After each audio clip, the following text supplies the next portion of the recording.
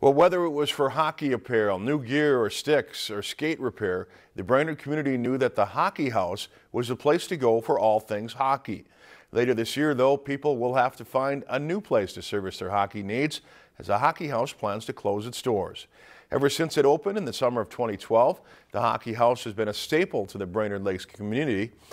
Owner Dan Anderson says he's closing the store to spend more time with his wife and kids.